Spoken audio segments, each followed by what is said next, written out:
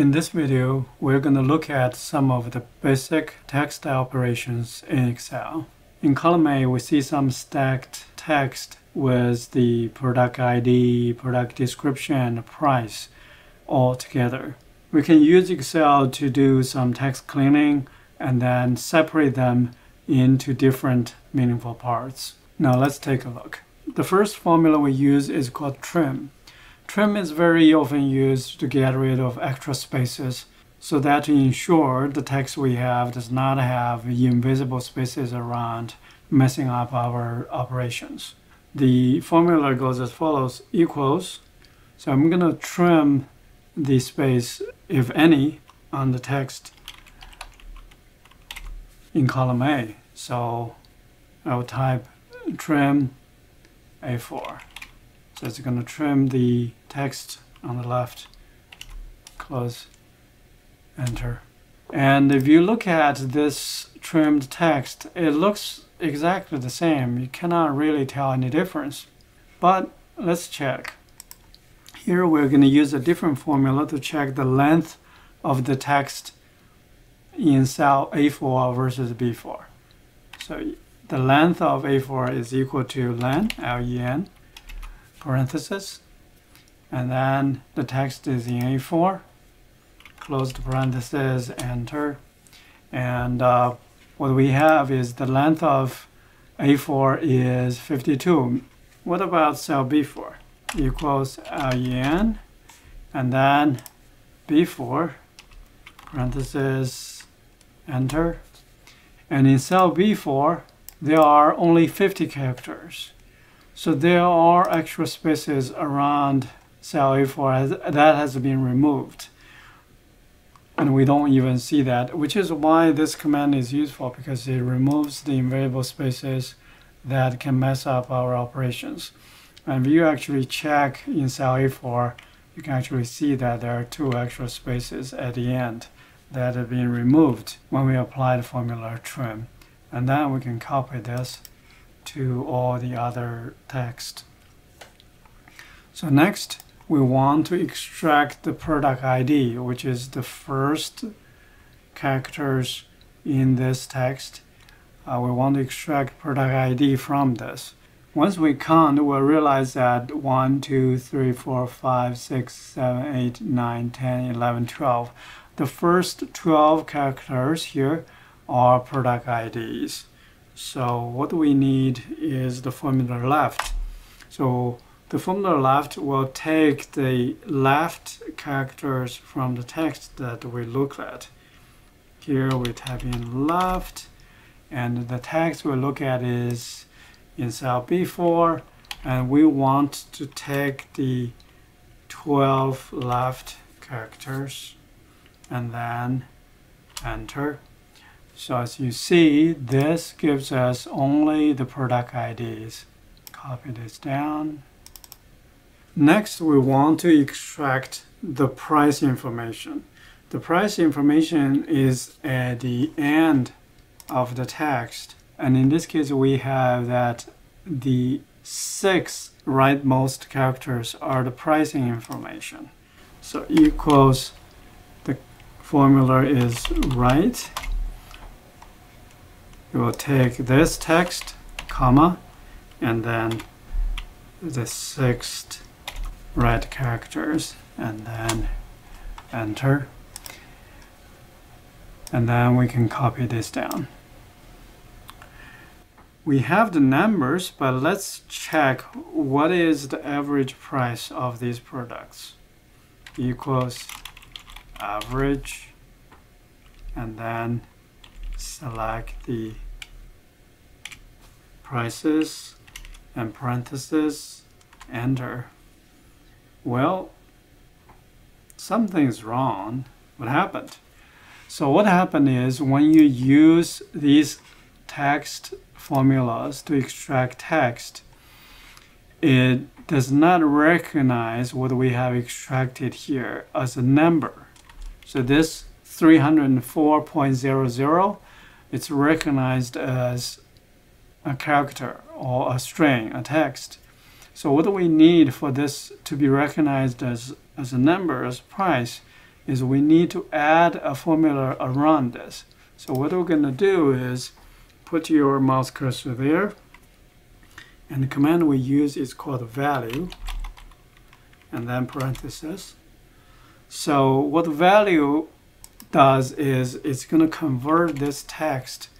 It's going to take the value of this text. So we're going to get a number once we put the value around it.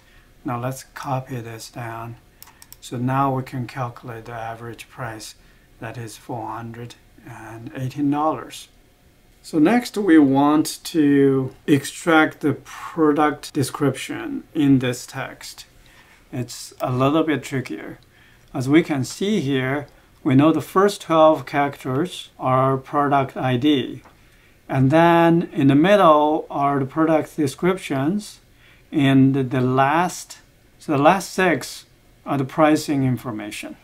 So what we need is the middle character starting from the 13th up until without the last 6.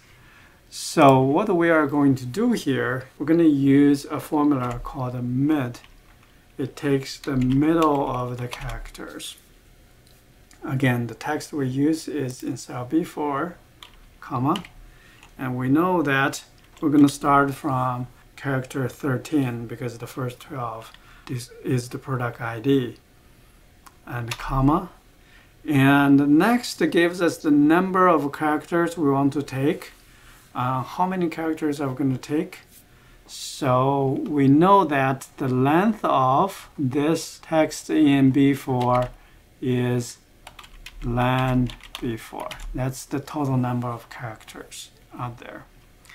And then we know that the first 12 minus the first 12, we know that the first 12 represent the product ID. We also know that minus 6, the last 6 are the pricing information. So the length of the character minus the first 12 minus the last 6 are the number of characters left that are the characters we want to take for product description. And then close the parentheses, return. As you see, this is correct. We got the product description, and then we can copy this, and we get all the product descriptions correctly. Next, we want to check what are the desktop products. So we're going to do equals. Here we're going to try to find the text desktop. We're going to use a command. We're going to use a formula called find. And the text we want to find is desktop and comma. So within the text in B4, and then close the parentheses, enter.